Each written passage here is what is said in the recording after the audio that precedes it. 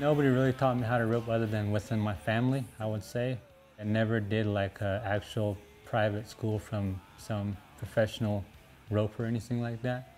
It was some just mainly self-taught within the family. My dad ropes, my uncles rope, and everybody around the house ropes. So it's just something that we did every day and something we enjoyed doing.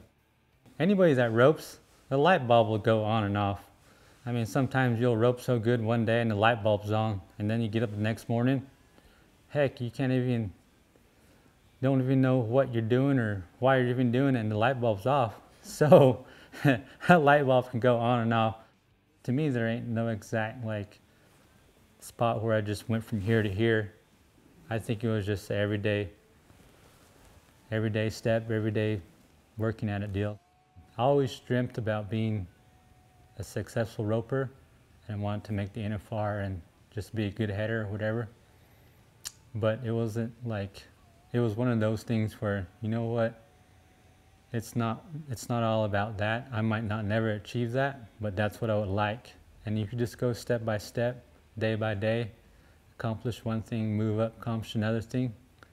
I mean, you don't know where you're gonna end up.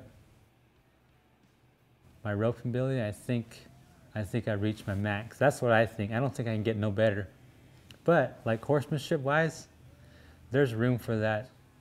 Horsemanship is something that you got to work on every day. You got to keep your horses going. You got to keep your horses working right. That's what I think is the difference between a lot of good guys and a lot of guys that don't have that much success, is the horsepower and the horsemanship ability.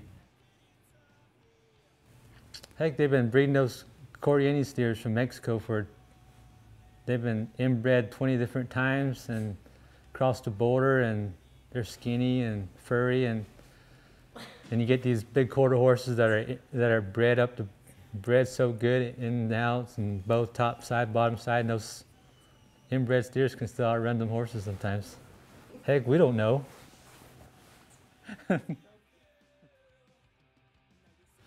I'm from a little community called Sabadellca, Arizona. It's on the Navajo reservation, and I represent the Navajo tribe. That's who I am.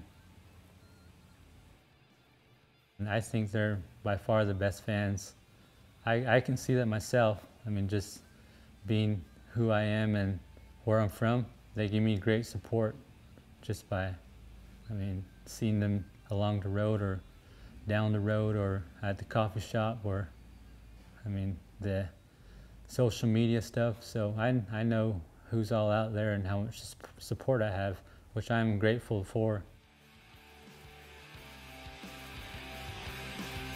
My name is Derrick Begay, and I rope